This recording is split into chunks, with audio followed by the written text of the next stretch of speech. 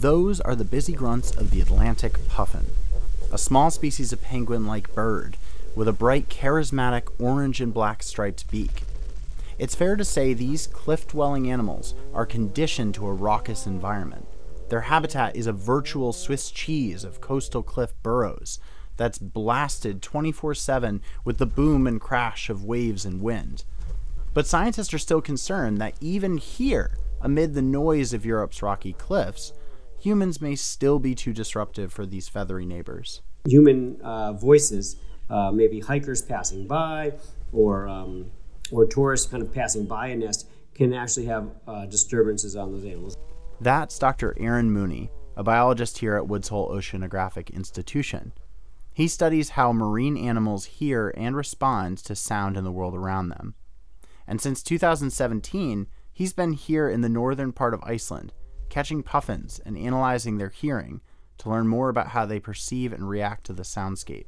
They're not just influenced by loud sounds, such as like a big jet going overhead, but they're also influenced by relatively quiet sounds. So that disturbs them enough to leave the nest oftentimes. And actually what that has indirect effects, it's not that the egg gets cool or anything, but it's actually makes the eggs more susceptible to predation by rats or gulls or that kind of thing. And so we have these secondary effects that just the low levels of noise can have on animals. Mooney refers to these small auditory increases as our sound footprints.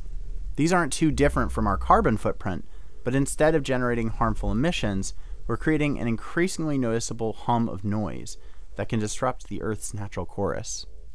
We often think of the really loud sounds, such as underwater explosions or drilling for oil or Navy sonars, right, are really these impacts. But the more we're learning that the small increase in the background noise or these small disturbances can really influence animals.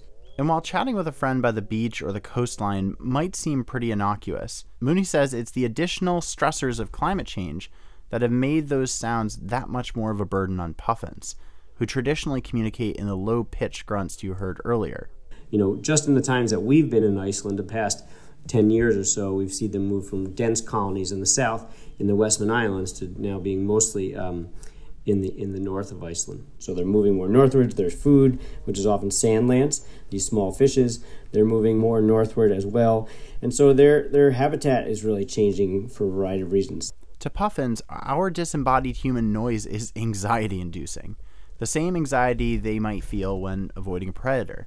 If you're an animal, for example, that lives in an area that has a lot of human activity, and the activity is simply noise-based, like you can't see the people, but you can hear them, those noises can induce stress or cause changes in behavior that impact essentially the animal's reproduction or communication capabilities. So we know that even at really low levels can impact animals. On island archipelagos like the Farne Islands northeast of England, some reports suggest that local puffin populations have seen as much as a 30% decline in their size as a result of climate pressures. So after years of studying sound in animals, Mooney says it's clear that our impact on noise may be having the furthest reaching consequences across the animal kingdom. What's amazing is that we've never really found a deaf animal or a deaf species, right? You know, we sort of have blind cavefish and moles that don't see very well and that kind of thing. We have animals that have different sensory deprivations, but hearing is really sort of consistent across animal taxa. So these puffins are diving down to 100, 150, maybe 200 meters at some points, and so there's a lot of pressure down there. And so one thought was that maybe they wouldn't hear very well on land because they're so well adapted to underwater. We found that was not true. They have good sense of hearing, as good as almost any other bird species.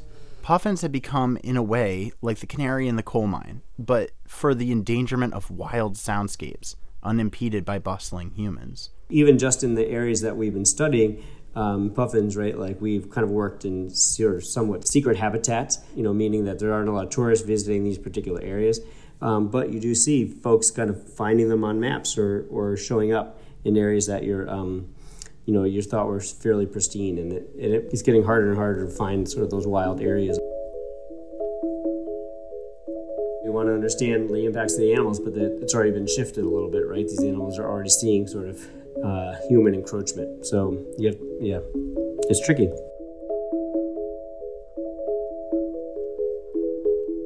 Music for this podcast was by Poddington Bear, provided via the Free Music Archive. You can follow Dr. Mooney and the Mooney Lab team by going to go.whoi.edu/Mooney. That's Mooney. For Woods Hole Oceanographic Institution, I'm Daniel Hentz.